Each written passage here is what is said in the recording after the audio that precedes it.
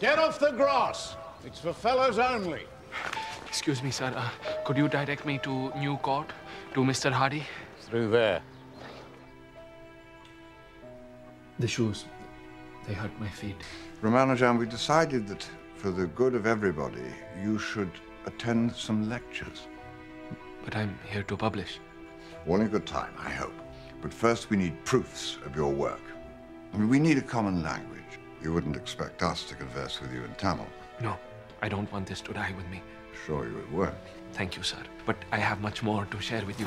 I have even found a function which exactly represents the number of prime numbers less than x in the form of an infinite series. Yes, I thought if we were going to publish, it should be something groundbreaking. This will take a lifetime. Maybe two.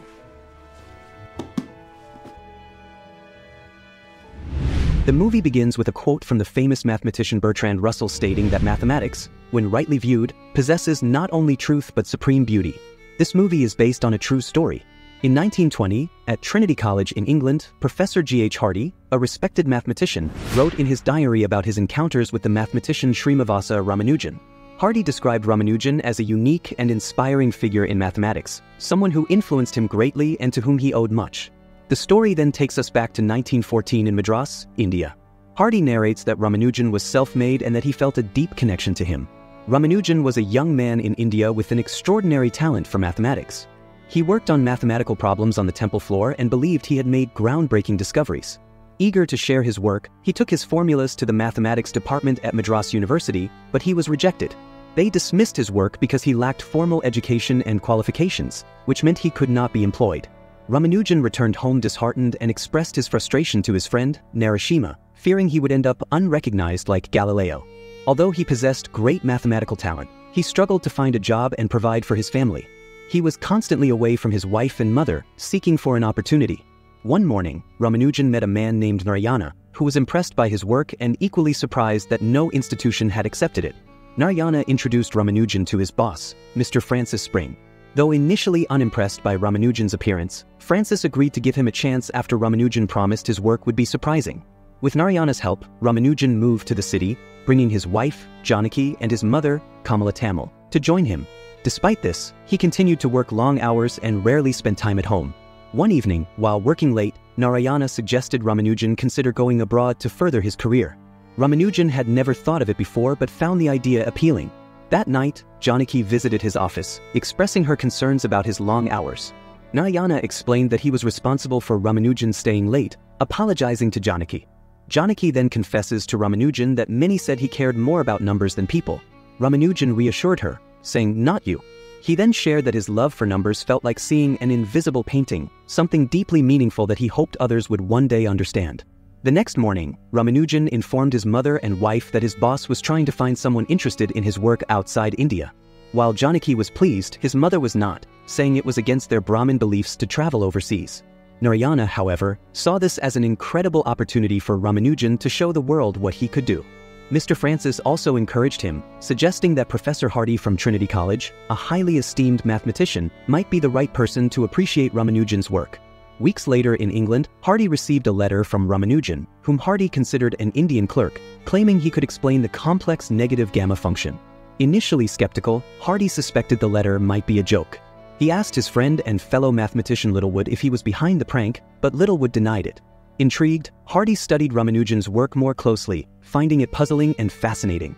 He later showed the papers to Littlewood, who was equally astonished by the complex mathematics they contained. They both agreed it would take a true genius to produce such work. Days later, Ramanujan received a letter from Hardy, inviting him to England.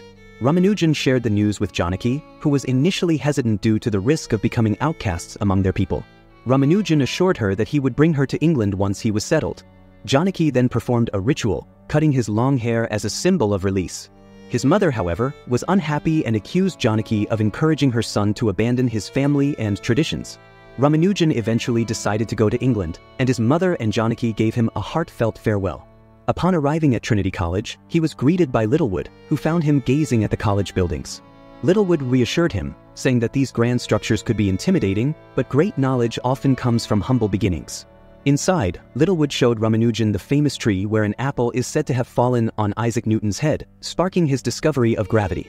Meanwhile, in the conference room, several scientists were uneasy about welcoming Ramanujan to the college, given his lack of formal training. However, Hardy assured them that Ramanujan had potential and was worth the opportunity. At that moment, Littlewood brought Ramanujan into the room, and everyone fell silent.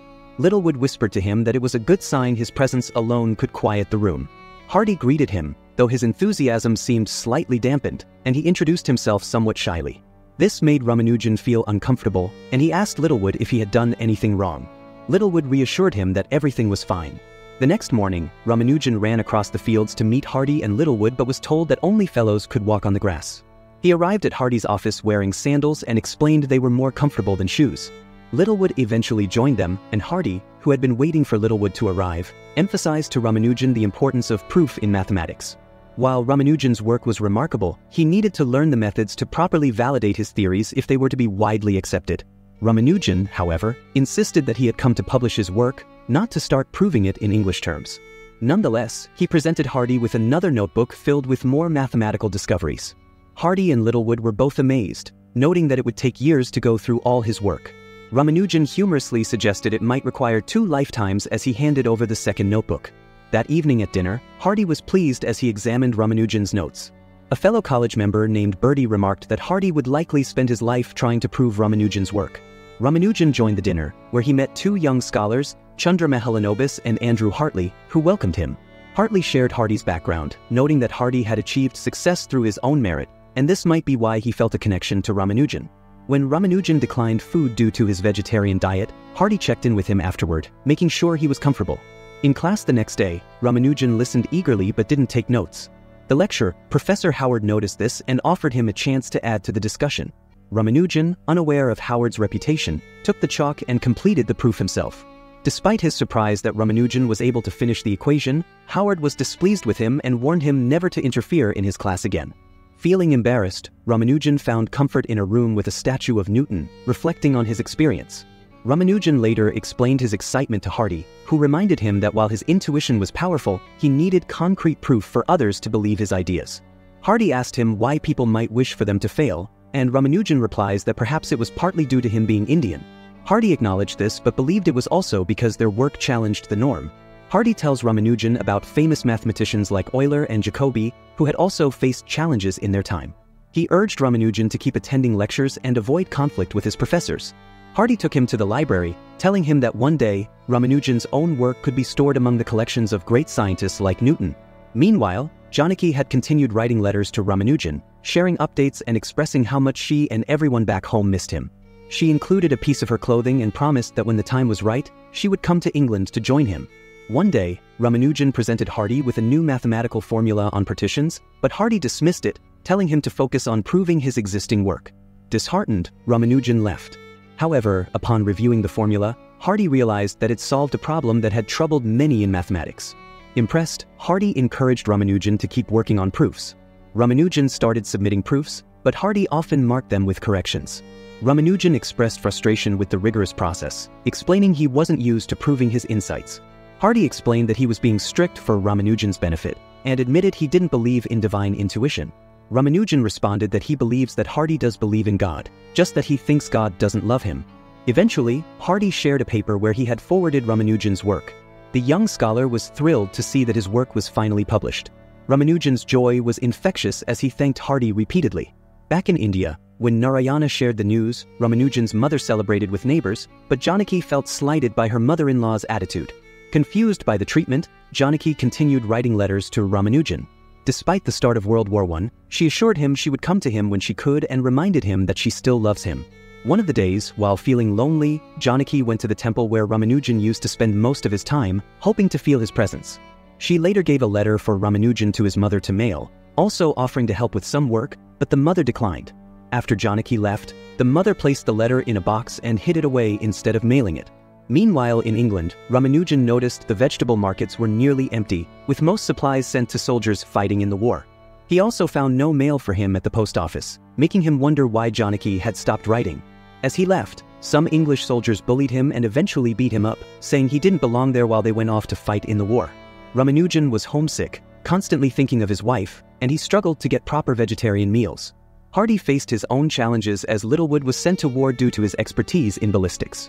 This left Hardy more vulnerable to criticism from Howard and others who opposed Ramanujan's place at the college. In a letter, Littlewood advised Hardy to focus on Ramanujan's strengths in positive integers rather than primes. During one of their conversations, Hardy urged Ramanujan to provide proof rather than relying on intuition. Frustrated, Ramanujan accused Hardy of being self-centered and not caring about anyone else, reminding him of the sacrifices he made, including leaving his wife. In the meantime, part of the college was now being used to treat wounded soldiers from the war. The next morning, Ramanujan left some of his work with Hardy but began to distance himself afterward. Hardy, realizing he may have gone too far, discussed it with his colleague, Bertie, who advised him to give Ramanujan more freedom and support rather than trying to mold him. In one meeting, Hardy introduced Ramanujan to Major McMahon, an expert on partitions. McMahon doubted Ramanujan's abilities, especially after learning of a supposed error in his work on primes. However, Ramanujan confidently accepted the challenge and returned with results that astonished McMahon. As time passed, Ramanujan's health worsened, and his friend Chandra took him to a doctor who diagnosed early symptoms of tuberculosis. Ramanujan asked Chandra not to tell Hardy, fearing it would affect his work. As they walked back, a zeppelin attacked nearby buildings and, caught in the chaos, Ramanujan began feeling guilt, believing he was being punished for leaving home. Meanwhile, Janaki was still hearing from her mother-in-law that Ramanujan had not replied to any of her letters, and this breaks her heart each time. Ramanujan continued collaborating with Hardy on his mathematical work, and one day Hardy told him that he had recommended him for a fellowship at their college. However, after much discussion, the council ultimately rejected Hardy's application for Ramanujan. Meanwhile, Ramanujan's health was worsening quickly. He started coughing up blood and suffered from a relentless fever. He was admitted to a makeshift hospital at the college to stay overnight. Unfortunately, before Hardy could visit him the next morning, Ramanujan had left. A doctor's voiceover explained that Ramanujan's condition had worsened significantly, leaving him with little time. Ramanujan wandered to the train station, lost in thought. Not long after, Hardy was informed that Ramanujan had been seen in London attempting to jump in front of a moving train. He was brought to a hospital in critical condition, and Hardy rushed to see him. The doctor informed Hardy that there was little hope for Ramanujan's recovery, and a miracle was the only chance left. Hardy, deeply saddened, stayed by his side. The next morning, Ramanujan woke up and called for Hardy, who was by the window. He apologized for all the worry he had caused, but Hardy dismissed it, grateful that Ramanujan was alive. Ramanujan was later moved to the college at Oxford, where Howard and others soon discovered he was close to a significant breakthrough in his work on mathematical partitions. Hardy visited Ramanujan's room, where he noticed how cold it was. Hardy felt guilty for not being a better friend and admitted that his life had revolved only around mathematics. Ramanujan later shared with Hardy that his mathematical ideas came as inspiration from his God. He explained that he received these insights either through prayer or in his dreams. Hardy, although skeptical, said that while he couldn't believe in what he couldn't see, he did believe in Ramanujan. Hardy then delivered a letter to him and reassured him he would live. After Hardy left, Ramanujan read the letter, which was from his wife, Janaki. In it, she expressed her heartbreak and wondered why he seemed to have abandoned her. She mentioned that she had left to stay with her brother to find some peace. Despite this painful news, Ramanujan continued his work through cold nights, eventually ending up in the hospital again. This time, however, he had managed to complete substantial proofs for his partition theories. Hardy presented this work to McMahon, who was amazed. With proof in hand, Hardy suggested that Ramanujan should now qualify as a fellow, if not at Trinity College, then perhaps at the Royal Society. Hardy began organizing a meeting and invited Littlewood to support Ramanujan's case. When the board gathered, Hardy gave a heartfelt lecture about Ramanujan's influence on his life and thinking. He described pure mathematics as an endless quest for absolute perfection, a vision embodied in Ramanujan's work. Hardy concluded by challenging the board, asking who they were to question Ramanujan, or, by extension, God. After the presentation, Hardy waited outside while the board deliberated. McMahon spoke in favor of Ramanujan, especially when Howard and others expressed doubts. Eventually, Littlewood emerged to inform Hardy that the board's meeting had concluded, and Hardy re-entered the room feeling hopeful. Later, Hardy dashed to the post office to send a message to Ramanujan, who was in the hospital. When Ramanujan opened the note, he said the words, "I am a fellow of the Royal Society." Ramanujan was both surprised and filled with gratitude. Back in Madras, Janaki received a letter from Ramanujan. She then learned that her mother-in-law had been withholding her recent letters to him.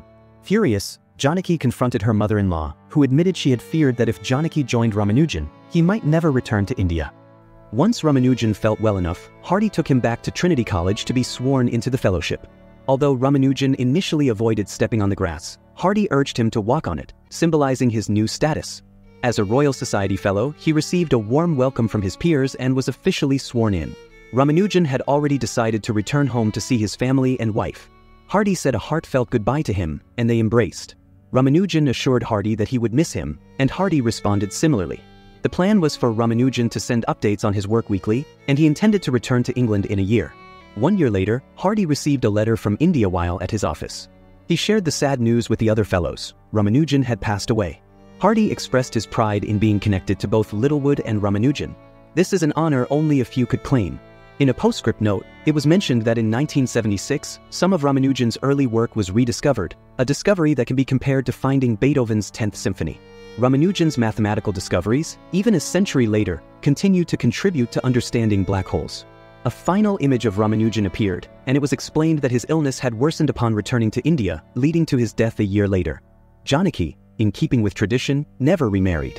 Hardy and Littlewood's friendship endured throughout their lives, and the 5 years Ramanujan spent with Hardy would continue to inspire future mathematicians.